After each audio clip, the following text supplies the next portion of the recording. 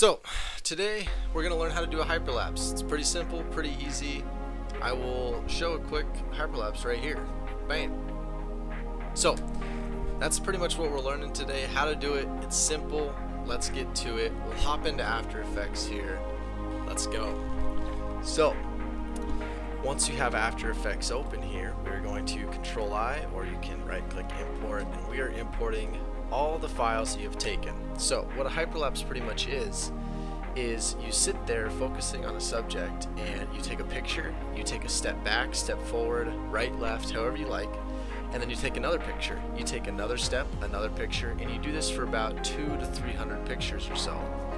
And then what we do is we take those pictures, put them into After Effects here, and we combine them all into one endless video, and so it looks like like you were walking, but in fact they're pictures compiled together.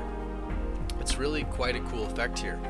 So I shot in RAW, as you guys can see, and so we're going to select the first RAW photo all the way down to the last, and the critical step here is to select camera RAW sequence, and we are going to import. Now, some key things that I want to show you, and I'm glad that this popped up, is when I was shooting this hyperlapse, I was having some difficulties with my lens focusing, and I turned it and it took a picture accidentally. Well, that picture I then deleted because I didn't want it, because it wasn't my subject. Well, what happens is when you import this into After Effects, it notices that there's a missing file, and it says there's 3 missing frames. Well, that's going to come up with a black bar or something, and it's going to be in the middle of your hyperlapse, which don't fret, because it's easy to get out in post. When we put it into Premiere, we're just going to cut that frame out. So don't worry about it. If you have this error, it's totally okay. So what you're going to notice right away is it's going to give you the option to color grade it. I'm going to say okay. I don't want to do that right now. You're welcome to. So we're going to drag that onto our timeline, and this thing is going to be a beast. It is going to be 6K. That's just what my image quality was, which is really nice in post because there's a lot to work with. So right off the bat, I'm just going to put, I guess I just put it into render here. You could drop it in, you could watch it if you like. I'm just going to straight up go File, and I'm going to export the thing on Add to Render Queue. I am going to make sure it's on full. I'm going to change my frame rate to what my frame rate would be at the very end of the clip, or the final clip, so to say, which is going to be 24 frames for me. We're going to go AVI, and I'm going to save it as LA Hyperlapse, which I have already saved, so I'm not going to do this again, but then you're going to hit render. So after your video has rendered, we are then going to open up Adobe Premiere Pro here, and what we're going to do is we're going to import this hyperlapse into Premiere Pro. If you have missing frames, we're going to quickly cut those out here, and then we're going to add some effects here to make this hyperlapse look pretty cool. So we'll call this hyperlapse observe really fast. Cool. Alright, so we're going to import this hyperlapse into Premiere here, which is right here. Bam. Awesome.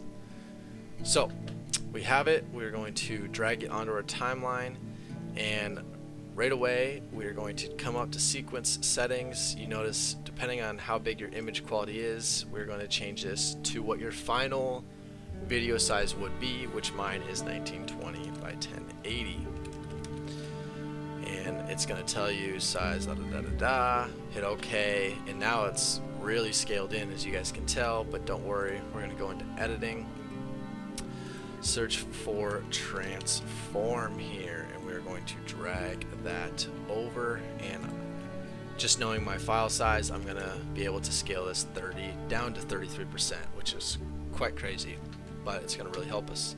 So now the key is you're going to have to go through, if you have missing frames, frame by frame until you find those missing frames. So here's one. You're going to zoom in, and this is a quick process. Cut, go 1 frame over, cut, and we're going to delete that, and we're going to delete the space in between, and then I know there's one more missing frame somewhere down over here. So after you have cut these frames out here, which, come on baby, where is it? There it is. Cut it out. You are going to want to nest this physical sequence here. So what we're going to do, come on, delete that. I'm going to, especially if you had to cut it out, we're going to nest it. Bam, we're good. Next is we're going to right click, speed duration, and we're going to bump this up. So I'm going to put it up to about 300% because that's what I did last time and it looked pretty good. So it's now 300%.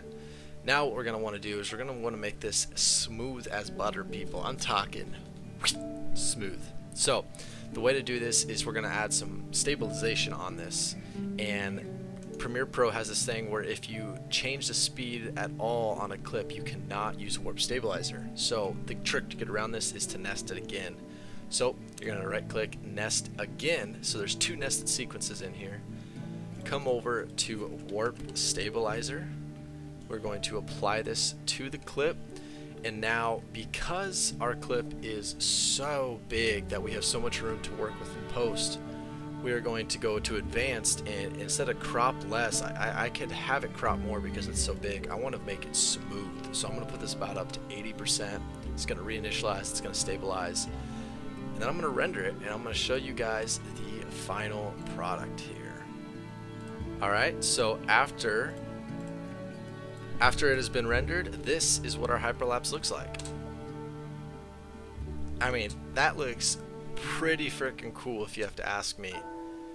And that's only about 100 shots. I should have technically got another 100, maybe even 200 more. I could even speed it up more in that case, make the clip a little longer.